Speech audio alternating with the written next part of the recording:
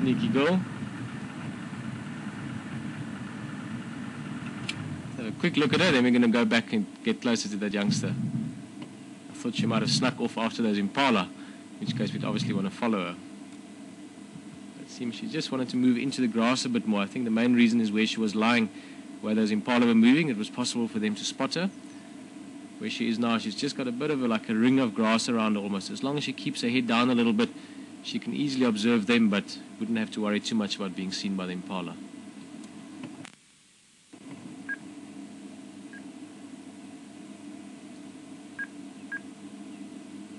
Let's go have a look at that youngster again.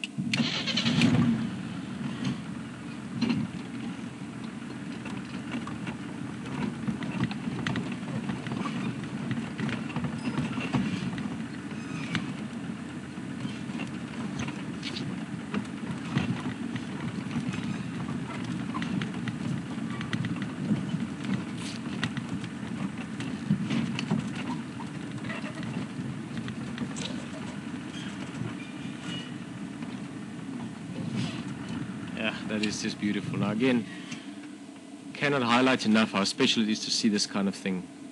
Like I said earlier, leopards are incredibly adaptable. They can live in all kinds of habitats and environments, and they still do. Lots of farming areas, even where people try and poison them, hunt them, shoot them, trap them, anything they can do to kill them, leopards still are able to maintain a population and to thrive even. But they become incredibly surreptitious. They get to a stage where seeing a leopard is sometimes harder than seeing a ghost. And they also become very, very nocturnal then, as soon as they have a lot of pressure on them from humans, essentially. Not the case here in Sabi Sands, Kruger in general, Sabi Sands especially. It's been many generations now where they don't get bothered by humans, so they've become used to us. And from that, they actually become more active in daytime again. Traditionally, leopard used to be more active in daytime, but it's just because of human pressure that they became super nocturnal.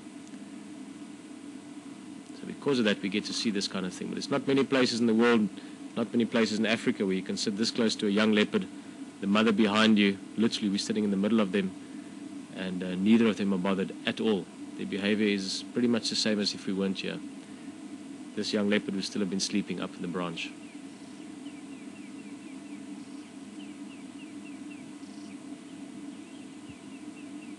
It really is mind-blowing. Sometimes I have to pinch myself. Early days of guiding when I was a youngster growing up and loving wildlife, seeing a leopard was like one of those dreams you have. And then I started guiding here at Djuma quite a few years ago. And the first few days, the first few weeks of seeing leopard like this literally blew my mind. You couldn't imagine that you can observe leopard like this. I've worked in reserves where there are lots of leopard, but you might see a leopard once in 3 months if you're lucky. And then it might be far off in a bush or up on a mountain. So again, this opportunities we have here, sit this close to them. We're only about 8 or 10 meters away at the moment. It really is very, very special.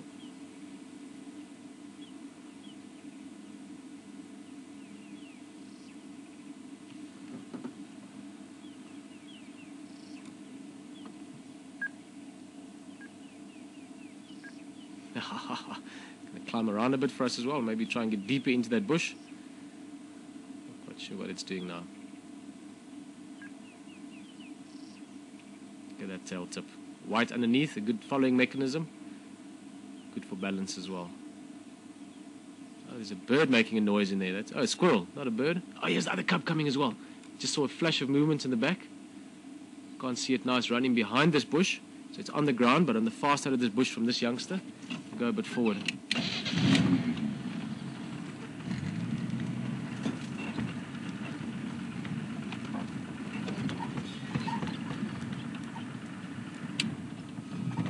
Very difficult if they go down here. There's a drainage line, a little, like a small stream below this tree and a steep bank, very, very thick bush in there. I'll be able to get a car around that side as well. Near the squirrel making alarm calls now.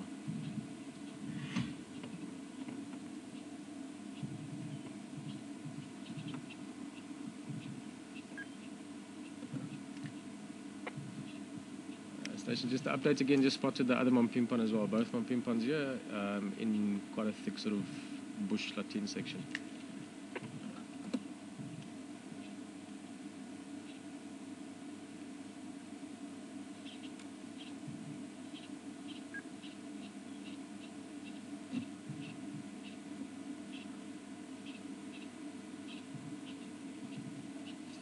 And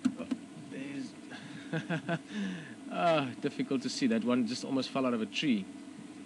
And if you can see right down the bottom there, just a little bit of movement. Us climbing up. These things are so agile, they're almost like monkeys sometimes. And this looks like the other cub, but it's very difficult to see. They were both behind there, but just from where it's come from. This is the other youngster. It's a shame we haven't seen them for so long. Almost been, I'm trying to think when last I saw these two youngsters. It's been quite a while. And they've grown in that time to get used to them again. They are just beautiful.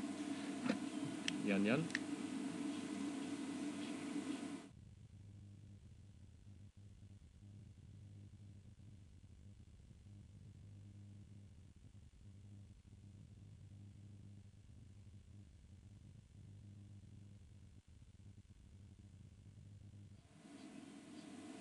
Just checking with Yan there quickly.